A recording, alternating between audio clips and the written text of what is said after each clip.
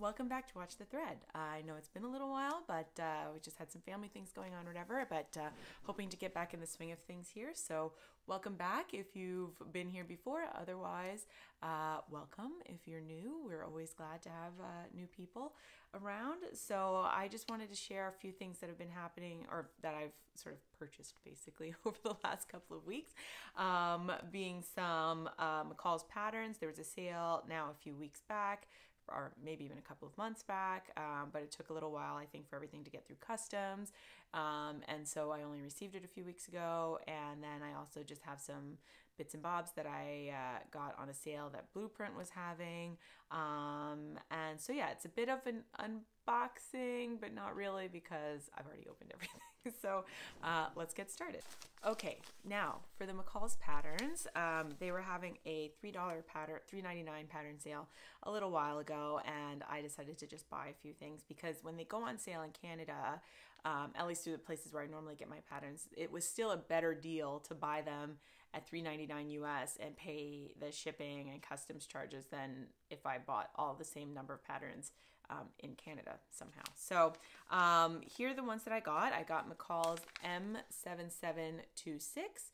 These are some pants, Mrs. Shorts pants and sash. There are a few different views here. Shorts, obviously, there's a tapered pant and then a wide leg pant and the option of a sash for most of them. And I thought those were really cute, and I am planning on making the shorts very soon. So hopefully I'll be able to show those to you not too long or not too far in the future. Is that what I'm trying to say? I think. Okay, so then the next one is McCall 7687, which is tops. And these are fitted tops, have front and back princess seams and back button closure and sleeve variations. So the one I really want to make is view A, which I think is super cute. And I have some fabric picked out for that already. So again, another one that I'm hoping to be able to show you relatively soon. I also got a number of the Palmer Pletch patterns. I think I had mentioned in a previous video that I bought the Palmer Pletch method book and was using that, but the patterns that they make for McCall's also already have the lines drawn in for any adjustments you might need to make. So I thought I would try a few of these and just see how they work. So the first one is M7407, and it's just a loose fitting knit top or a dress, and I thought those were really easy. Center seam, as you can see from the line drawings, I thought that was just really cute and easy. Would be a good one to do. The next is the fit pattern. So it's a standard sheath fit pattern. You can also make a dress, but this one has all of the lines, all of the fitting, and I thought this would just be a good practice pattern to sort of figure out what the right fit is for me. I've been wanting, and so like I think I mentioned before, I subscribe to Blueprint and have their annual membership, and through that they just this past year have been offering members 3 free classes for every quarter. So you get, or I should say, you get a code for something free every quarter. And so I have been using my codes to get the pattern making and design courses through Blueprint that Susie Furrer does, which I think are great. And if you don't know who Susie Furrer is, the Love to Sew podcast actually just did an interview with her, which was really, really good and fun to sort of see how she is as a person. And so I'll put a link to that below. But yeah, I thought that was really great. And I've watched them just on the Blueprint like unlimited subscription a number of times because I'm a little bit obsessed, and I really want to at some point sort of put the effort in to make my own slopers and start maybe designing a bit, but at this point it's just I don't have time for that. And so I was hoping that if at least I get a fit pattern, I can use that to as like the starting point, right? Some of it, like a lot of the work is already done, and then I just need to sort of conform it to my own shape and body and all of that. So I'm hoping, fingers crossed, that will work. And then the other one I got is the M650, which is just a basic shirt with a cut-on collar. And this is the one they actually do. There's a Palmer Pletch blueprint class, which I've also watched, and it's the one they do in the class. And so I thought I would take a gander, see if that one works. And then the last one, I just thought this was really cute, is M7470, which is a top and dress pattern. I really like View D. That's one I'd like to make. Basically in like a chambray or denim, just like this. I think that's just super, super cute. Shirt dress pattern.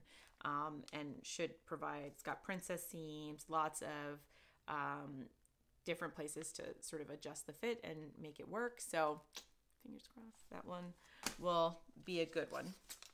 Then here's a couple others that I just liked. And this one is McCall's M7810. So this is, I thought, something that would work well when I'm starting to go back to work. And if you haven't seen it, Brittany J. Johnson just did a pattern, sew along, I should say, sorry, a sew along with this pattern, and it was right after I bought it, and I watched the sew along, and I was like, oh, I'm glad I bought that one because I like it. So I think I would probably do View A, which is the one that's on the model. It's sort of the simplest, but some of these other, like, so here's View A. Some of these other ones are a little weird, but like, I don't really, why would you want a long skirt like that? I'm not sure. Maybe if you're making it for like a nice evening out or something, whatever. Anyway, so I got that one. I got McCall's M7661. So these are a pants pattern. I really like the ones that the model has on, but I also liked these flared versions that I thought would be really cute and would be good for a variety of sort of like, you could do these in a summer weight. These would be more fall appropriate, maybe even winter. So I thought this sort of provided a lot of year-round options. Then the next one's M7439 is a variety of skirts. I think Brittany Johnson also did this pattern as a sew along. And I want to say, did she? I don't remember. There was a skirt pattern. It might not be this one. Anyway, so there's this one. It's got a number of different views, and it says it's flared skirts, have waistband, back zipper closing, length variations, and narrow hem. You know, one of them has patch pockets, and yeah, there's a flounce on View C, which is not too bad. Yeah, a shaped hem or a shaped waistband that I don't love, but this I think is just a good basic pattern to have. And then, you know, I don't really want to sew active wear. Like, I don't have a desire to do that, but I thought that this top and these leggings, like one pattern that was a top and leggings would be good to have, just because they're comfortable, and if I can make my own, then there we go. And I thought this top and like this one is a full outfit, right? It's a hoodie, top, and leggings, and I thought this top was super cute with the open back detail, and you know, hoodies are always in style, so why not make your own? So yeah, so those were all the patterns, McCall's patterns, I should say, that I bought. There were a number of other patterns I've also bought, but they're PDF patterns or on their way, and so I'll share those in another video. I'm not as organized as I would like to be today, so I don't have the list of the ones that I bought with me right now, but I will let you know. I know I got some from Helen's Closet. I got the Blackbird cardigan? Blackburn cardigan, maybe. I got that, and I got the Winslow. She just introduced her new size range, and the Winslow culottes were one of the first patterns, or the first pattern I think that she released with the updated size range. So I got the Winslow culottes. I also bought her new patterns that she just released, which is the Ashton top and the Donovan skirt. I wanted so badly to like make the Donovan skirt immediately and printed everything, and because it's just PDF pattern, printed the instructions, and then realized that my print, so like I printed the one page with the square on it, which came out perfectly, and it was the 2 inches all around everything, but then the annoyingly, I realized that my printer, when I turned the scaling off, one side of the page was cut off. It hadn't printed the left side of any of the pages. So they were never going to I was not going to be able to put the pattern together properly. So I've got to reprint that, figure out exactly what happened, because obviously you don't want the scaling on when you're printing a PDF pattern, but I don't know what happened. Okay, so the next thing I bought was from Blueprint, like I mentioned, and they were having a sale. I think it was just a pre-summer sale. I'm not entirely sure. And so there were a few odds and ends, things that I'd been sort of wanting to get for a little while, and finally bit the bullet. So I got a small pack of these Wonder Clips, which you'll see why in a minute, but I've got a few new fabrics that are a bit more like trickier to work with, and sometimes pins just aren't the best, and I don't know, maybe I'm too clumsy or I've got like club hands, but I find that sometimes with pins I just like get really tripped up with them and drop them in there everywhere, and because I have little children, like I don't want to have pins lying all over the floor, so I figured I'd get a small pack to start, see how they worked for me, and then if they're good, get some more. I shouldn't say stupidly, but like I remember at some point a long time ago when I was first getting into like crafting, had bought a big bag of these pins, and because they're not inexpensive, right? And so are the clips, I should say, not pins. So I had a big bag of Wonder Clips at some point, and it's just vanished, and I have no idea. I mean, like I've moved countries, I've been all over the place, so I'm sure it just at some point I thought, when am I ever going to use these? And I just tossed them. And as with many great things, like this is my fear, like as a tangent, as side note, it's kind of why I have trouble getting rid of anything. And I'm not really a pack rat. Like I keep things for a long time. The problem is I keep things for a long time.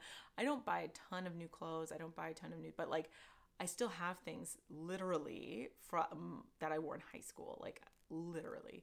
And so, I'm always scared that at some point I'm going to be like, oh, didn't I have something like that?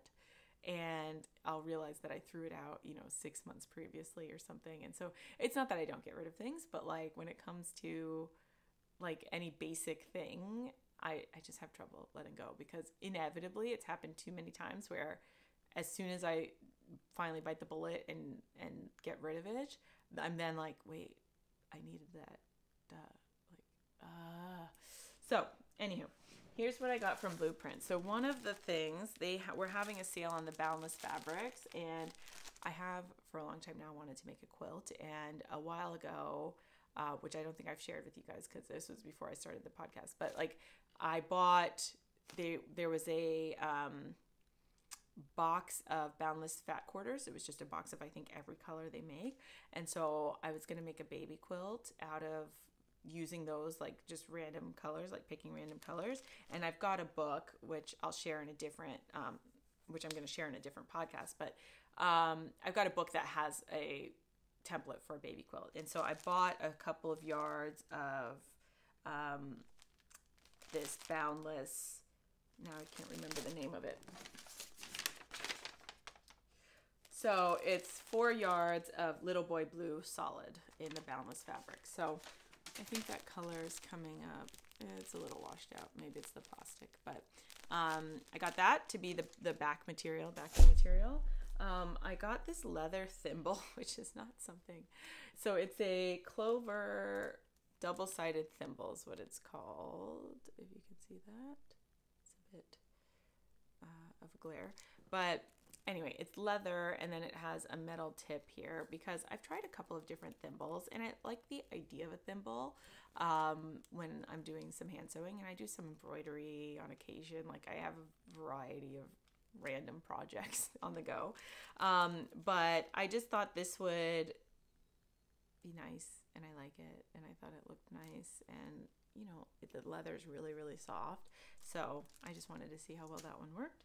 And then the last thing I got was Taylor's ham. So I'm super excited about this. The box got a little damaged, I think, in transit, or warped or something. Like it's all sort of melty and whatever. But this is a Dritz Taylor's ham. I'm super excited about this because I was, doing a variety of creative things with the edge of my ironing board when I needed to press darts and other curved seams before. So I think this is going to be really awesome, and I'm really excited to add this to my sewing notions collection. And yeah, I just haven't opened it yet because I wanted to share it with you guys first. Yay. And okay, so that was everything I got from Blueprint. So like I said, the Blueprint one was just, they were having a random sale. So there were a few things that I'd been thinking about getting for a little while and figured it was a good time to stock up. So other than that, okay, are you guys ready? I have one fabric, or I shouldn't say one fabric. I bought a couple of different fabrics, but the newest fabric acquisition is from Blackbird Fabrics, and excuse the crinkling for a minute. These are so beautiful, and I'm so excited. And I already have plans for them. So I bought this abstract leaf rayon. Isn't it so pretty? And I got 2 meters. So I just think this is so beautiful. So pretty, so summery also. Like everything about it makes me happy. And my plan for this is to make a pair of the Winslow culotte shorts. I will need to line it. It is a bit see-through. But I just think these are going to be super breezy and comfortable and wonderful, and I can't wait. That's going to be really awesome. So that's my plan for that. And then one of the other patterns I got was the Megan Nielsen bodysuit, and I'm forgetting, Ronan maybe? I'm forgetting the name right now, but I'll put it in the description bar and I'll link that. And this is the bamboo rib knit. It is 89.5% rayon from bamboo and 10.5% spandex. And this in white, so there's just a gentle rib you can see there. It's so soft and wonderful, and I'm just like, I can't wait to put this on my body. So I was initially, I think I got enough, so I got a 1 meter, and initially I was thinking I was going to make the bodysuit, but then I realized that I didn't want to do that. So I'm going to make, there's a t-shirt option in the same pattern. So I'm going to make the t-shirt, and I just thought these together, like I wanted to be able to wear just a nice fitted shirt and some really loose fun pants in this, because it's summer, and I thought these were just perfect and they went well together, and I can't wait to have the whole outfit to show you. And then the last thing I did was I had shared some Megan Nielsen children's patterns that I'd bought previously. And I made my daughter the Minnie Briar shirt in that Fun in the Sun like animal print. And I'll insert some pictures of her wearing the shirt here. But she loves the shirt. Like I mean, she's 2.5 basically. Like she loves animals, loves just like fun things. So as soon as I like showed it to her, she was like, animals, and that was it. Like she was done. She wore it today to school. Otherwise I would have like had it here to show you. But yeah, so she loves the shirt, has worn it a few times already. And you know, it's not perfect, but I'm really proud of it because like, the fact that she loves it too, you know, and yeah, so I'm really excited that I finally made something that was like really good, and that and it was for someone else and all of that, so it felt really good to like sort of see her wear it and get excited about it and everything. So that's everything I think for now. I'm gonna also do another video just showing all the sewing books that I have, because I haven't had time recently. Like I had a number of things going on, and just I actually took my citizenship test on Monday, or this past week, and so which is in June. If you're watching this at some point in the future, June 2019, I took my citizenship test and I passed, which is really exciting. So now I just have to wait for the swearing-in ceremony. But you know, I just had a bunch of other things going on that were taking up a lot of free time, and so now the baby seems to have a bit more of a nap schedule as she's getting older. She's almost 3 months, which I can't believe, like the time has gone by so quickly. And I'm sort of getting into a bit more of a groove of being able to plan when I'll have time to do things. So that's sort of my next goal is to really plan a couple of these projects and get things like I've washed the fabric for, I think last time I was talking about doing some pants out of a linen. I've washed the linen and I'm prepared, like I've prepared a few different fabrics now that it's really just a matter of like sitting down, cutting out the patterns and just getting down to business. So I think I'll sort of plan a day to cut patterns. Like I've got to do it in increments. So I just have to sort of plan that out and see how it goes. So that's everything right now. Thank you so much again for stopping by. This is really a lot of fun. And yeah, I think that's it. So have a great day. Bye.